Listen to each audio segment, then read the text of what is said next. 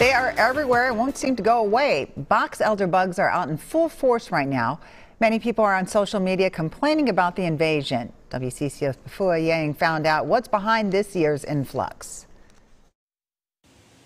That's just a very small congregation of them. Mary Vanelli thought she was going to have a year without dealing with nuisance pests. I was so happy to be outside. There were no gnats, there were no mosquitoes, and I thought, yay, there's going to be no box elder bugs this year, but I guess I'm wrong. Swarmed across her home are the six-legged insects, and while the drought and heat seem to have caused the box elder bug influx, They'll be all over the stucco. Experts say that's not necessarily the case. We haven't seen it in a few years, so that's why it's catching people off guard. Erin Buckholes, a pest management specialist, says every 3 to 5 years we'll get a heavy infestation of box elder bugs for no reason at all. The good news is they do not cause any structural damage. They do not breed inside your home. They don't carry disease either. Box elder bugs congregate near homes to stay warm and seek shelter. The insects are attracted to sunny, warm areas. Experts say the best way to manage and prevent box elder bugs from getting inside your home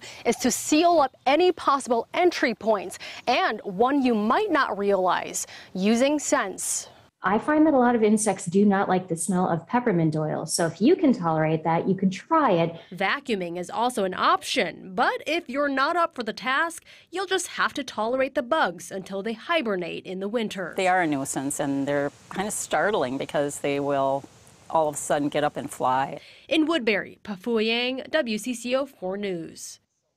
Experts are not recommending sprays to kill box elder bugs because it could kill pollinators too.